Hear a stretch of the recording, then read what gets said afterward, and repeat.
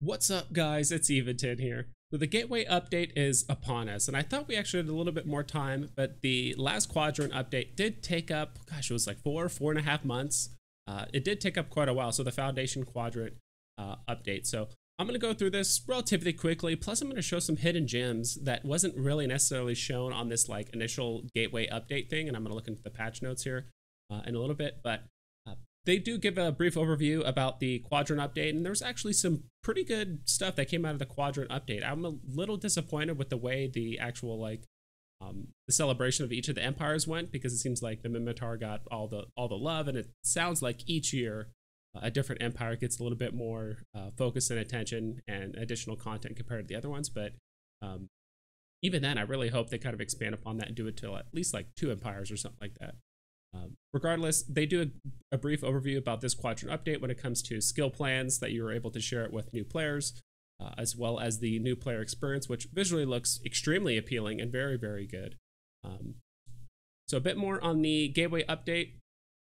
Again, helping new players. Also, it says signaling updates for resource scarcity, so they are actually adding some new ice and some minerals back into New Eden, slowly but steadily. But there have been some adjustments to that indirectly. And I'm not a huge ice miner, but it sounds like some of the stuff they're implementing doesn't necessarily sound like a huge buff. It sounds like a buff, but also side by side with a nerf potentially. So it says right here, welcoming new pilots, brand new air experience, air being the new corporation that was added to help, I believe, just kind of streamline the new player experience. Instead of having 4 different empires and 4 different new player experiences, now it's just air kind of onboarding all of the capsulators, which I like in a way, because hopefully if they're able to flesh out the storyline with air, I think it's going to be very, very rewarding, and I would like that very much. But if not, if this is strictly just a surface level thing to kind of initially just get new players interested, then the story kind of just tapers off and nothing really happens. I'd much rather have the Empire one, because when you start as a new player, you really felt immersed in part of your Empire, running missions for them initially and meeting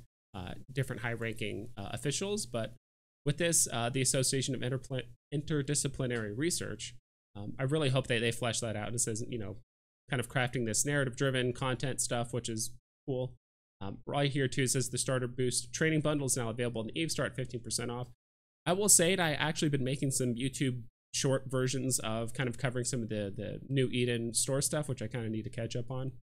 The Starter Training Boost bundle is probably the absolute worst thing you could get for its cost. You're 99 times out of 100 just better off just getting the Omega. Plus the prototype boost thing that you get with it only works if your character is less than 14 days old. So if you get it on your 13th day as a brand new character, it only works for 1 day.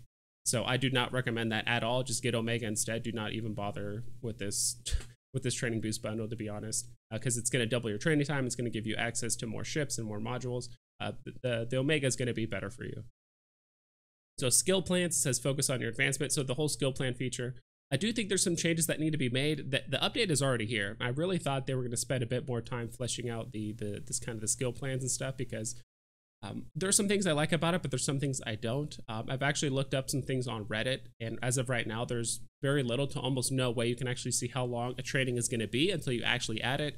Same thing with some of the skill books. I believe if you try to buy it beforehand, like straight off of the skill plan like menu, it doesn't tell you how much it costs until you're about to buy it. Then you can cancel it. So just a few things they could definitely polish up there, as well as just the menu in general. Like I wish I could kind of change some of the box menus sizes as well as the text font and some other things. But that have to be its own video. I'm not focusing too much on that. I'm just focusing on this update that is coming through. So I think this is legitimately the main reason why CCP revamped the new player experience, why they added the skill plan thing. This is it was all centered around this, and probably could be part of the reason why the Q2 quadrant update took so long, was just because they might have needed more time to develop this new player experience.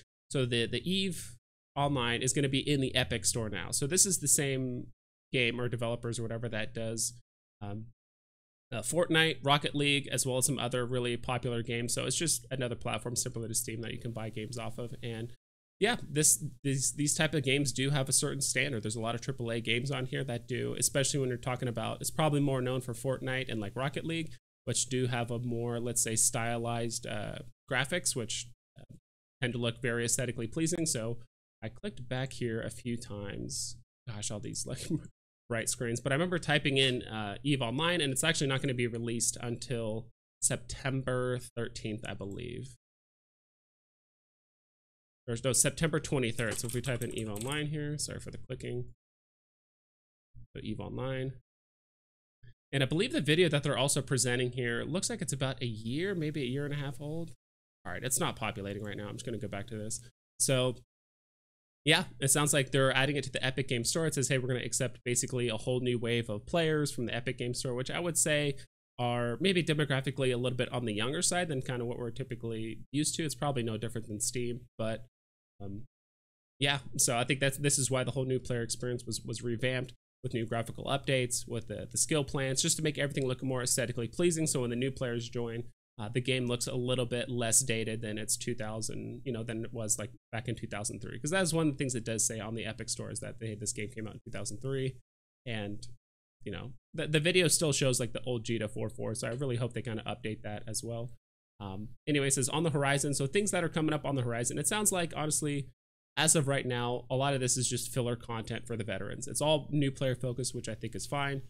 There is some hope that it says in November there'll be some stuff actually for veterans that actually is going to come out here in the next like 2 to 3 months. But for now, it's all about the new players. It does say here that the resource distribution, there will be more ice brought back into New Eden, with its availability having been doubled and the availability of Mercoxit also increased. It says this is going to be the start of like the greater resource scarcity kind of coming to an end. There's not much to talk about here, but here's the patch notes of the actual update. And you actually see a reason why I actually put alpha down there.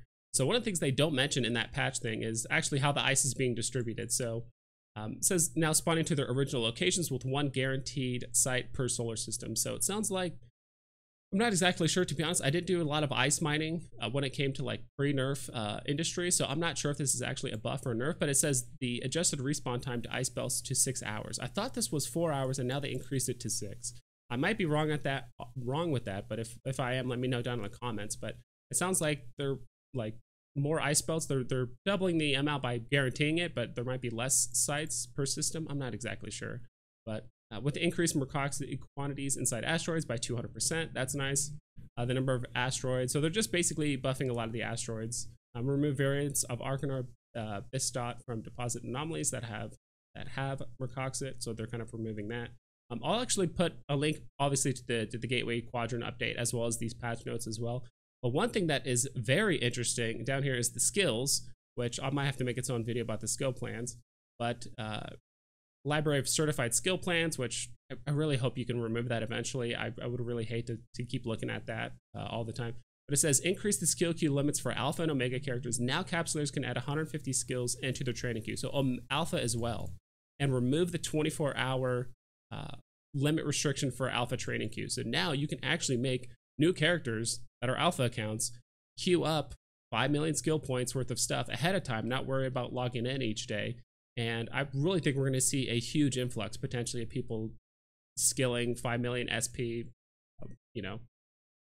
skill planners, not skill planners, but like skill point farmers. These could be people that are selling accounts, who knows? But I definitely think there's going to be something really interesting, or I'm not sure what exactly is going to happen, but I definitely want to see a huge influx of SP farmers because now they're actually able to queue up an alpha account. It's going to take a while to get you to 5 million SP as an alpha account, but it is doable. So now that they're actually lifting this restriction, so now anyone can actually skill up to the point to 5 million SP without ever having to log in at all whatsoever. So I think that's pretty much it, guys. I'll probably do another video with an update of what I think the new skill plans are, because I logged in very briefly and there are some things I do like and there's some things I don't like. So I'll probably make a video of that here in the near future. But yeah, that's pretty much it. Down in the comments, let me know what you guys think about this update. Is there things you guys do like, you don't like?